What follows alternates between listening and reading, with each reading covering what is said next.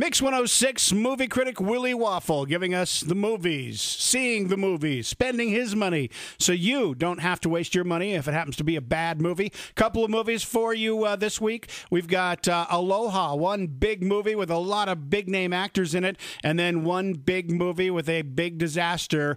It's The Rock, starring in San Andreas.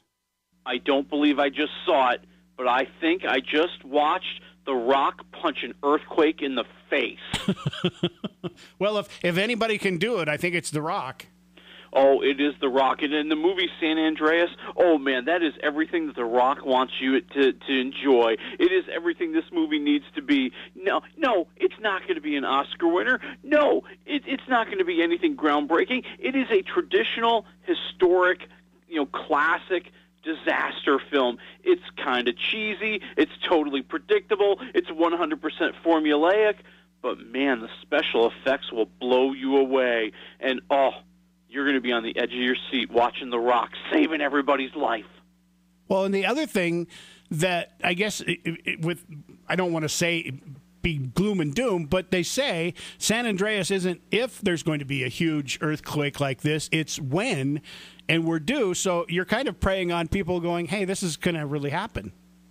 Yeah, and I really hope I don't live through that, because in this movie, it's really horrible. I mean, you're watching the disintegration of Los Angeles and San Francisco, and that would be really bad. Some thought the disintegration of Los Angeles happened many years ago.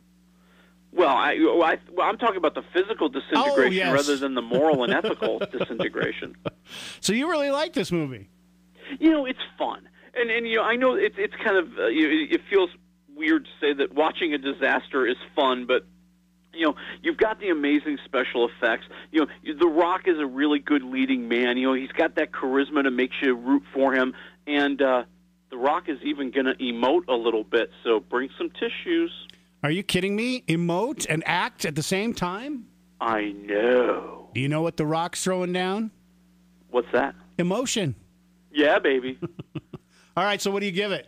We're going 2.5 waffles. Wow, that is pretty good. All right, anything else to balance out The Rock? Well, then you have Aloha, which is a different kind of disaster movie. It is such a disaster, even Bill Murray cannot save it. Oh, I was afraid you were going to say that. Even my wife and I were even talking about that there's so many big stars in this movie that can't be a good thing.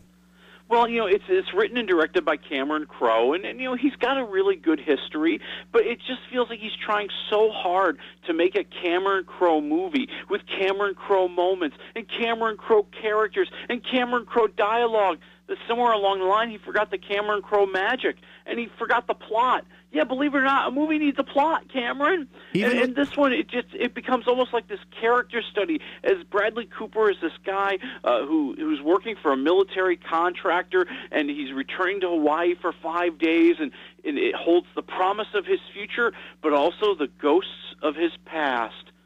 Oh, there's some deep writing for you there, baby. Right there. All right, let's see how good of a movie critic you are. Tell me a handful of the big stars in this movie. You got Emma Stone playing the spunky Air Force pilot that's taking Bradley Cooper around Hawaii, and of course he's going to fall in love with her because she looks like Emma Stone.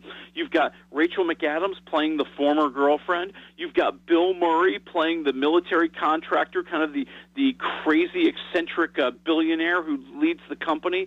You've got John Krasinski playing the ex-girlfriend's new husband. You got a big crew going on here, man. How does a movie with those type of stars fail? Because you can't figure out what it's all about. You get little clues, little hints about what the movie's about, but it doesn't really come together in a way that's satisfying or clear.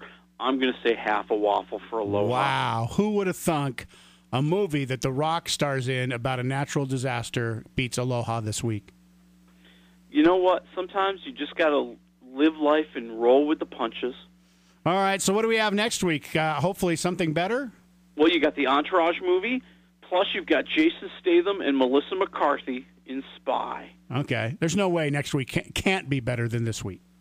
Well, they might not be as good as San Andreas, but they're going to be better than Aloha. Come on. Entourage is going to be better than San Andreas. It'll be close. All right. We'll talk to you next week, Willie. All right. We'll talk to you next week.